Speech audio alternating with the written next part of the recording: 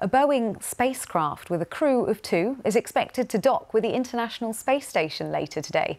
The Starliner capsule, which launched from Florida on Wednesday, could join SpaceX as one of NASA's private contractors to take astronauts into space. The mission has been delayed for several years because of setbacks in the development of the spacecraft, as our science correspondent Palab Ghosh reports. 5, 4, 3, 2, 1, ignition. And liftoff of Starliner and Atlas V, carrying 2 American heroes. Boeing's Starliner spacecraft makes it up into the sky and on its way to the International Space Station. Looking good, with speeds and attitude increasing as expected. On board, 2 of NASA's most experienced astronauts on the spacecraft's first test flight with a crew. You got a good throttle up. A view from the rocket, and we see one of the solid rocket boosters fall away. The solid rocket boosters have now been jettisoned after seeing Starliner through its first 90 seconds of flight. And then the main engine separates. Got a good throttle up. Good right burn, going in up, got one.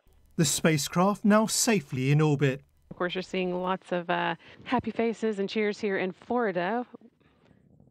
It was third time lucky for the launch, aborted twice in the past 4 weeks because of technical issues with the rocket.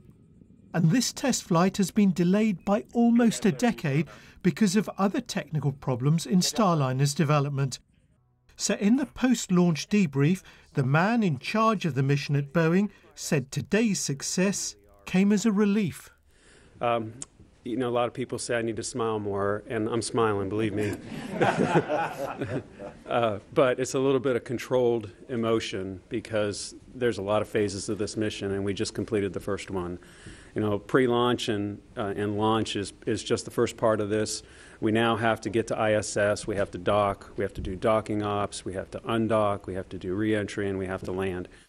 Starliner is a brand new spacecraft that sits on top of the rocket. And this is its first test flight with a crew on board.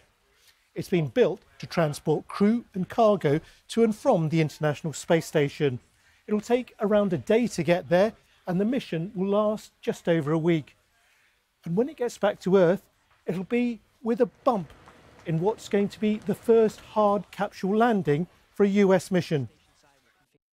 Along with SpaceX, there'll now be 2 private sector firms taking astronauts to the space station if Boeing's test flight goes well. Having competition with 2 providers providing NASA with a way to and from the space station should bring down costs. And that's really important for NASA and other space agencies like the European Space Agency and indeed the UK Space Agency, because we're spending taxpayers' money on these flights to get our astronauts to the space station, and we want to get the best value for money. But regular missions to the space station will depend on there being no further serious technical issues. With so much at stake, it'll be a big week for Boeing. Palab Ghosh, BBC News.